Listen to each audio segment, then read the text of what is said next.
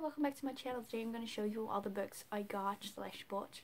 So as a graduation present I got Diana Gabaldon's Written in My Own Heart's Blood, which this is the mass market edition, the Dell mass market edition. This is the American edition, for those of you who wanted to know.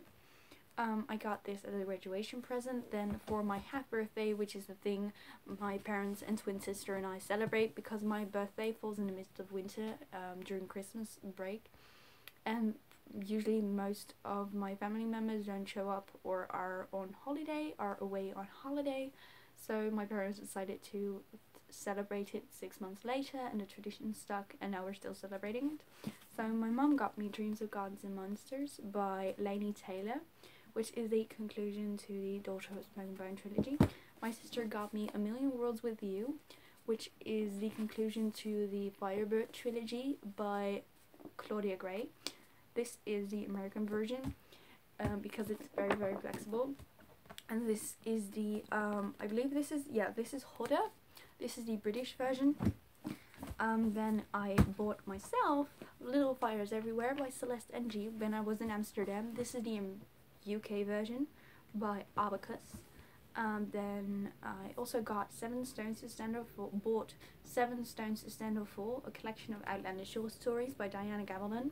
This is the British version. This is the British edition by Penguin Random House. So yeah, I'm kind of obsessed with Outlander. Then I also bought myself, because it was on sale, The Last Namsara by Kristen Cesarelli. I've heard great things about this book, so I'm really excited to read this, and it's so beautiful. Look at it. Oh, it's so gorgeous.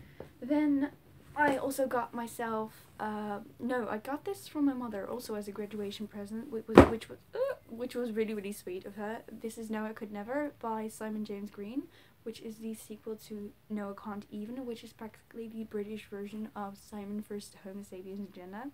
If you haven't read this yet, check it out. It is so funny. It is hilarious. It's hilarious and so cute, and just LGBTQ+, and it's adorable. I haven't read it yet. I haven't read any of these books yet, because I'm currently kind of in a big reading slump.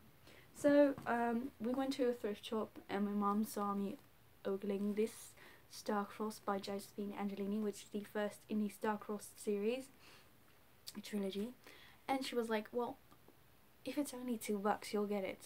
I'm gonna get it for you. So that was really, really sweet of her. So I got this one. I've already read the first 2 books in this trilogy, but I don't know, I kind of wanted to reread them in the original language. Then I also got Marked and Betrayed by PC Cast and Kristen Cast, which are the first 2 books in the House of Night series, both together for $1, so that was really, really nice. Then I got a hardcover version of Throne of Glass by Sarah J Maas, because I'm really, really neurotic about breaking spines, and I have the British versions, so now I'm collecting either the flexible American paperbacks or the hardcovers, because those are beautiful, and because so I can reread them without having to break my spines. Warstorm by Victoria Aveyard. This is the Orient edition, which means it's the British version. This is the conclusion to the Red Queen series. I haven't read this yet, but I will soon enough, and it's so gorgeous. And then, of course, as you all already know, The Reaper at the Gates by Sabit Zahir. Let me know in the comments down below how many books of these, if you've read any of these books I just mentioned, or if you've bought any of these books over the last month. And happy reading, everybody!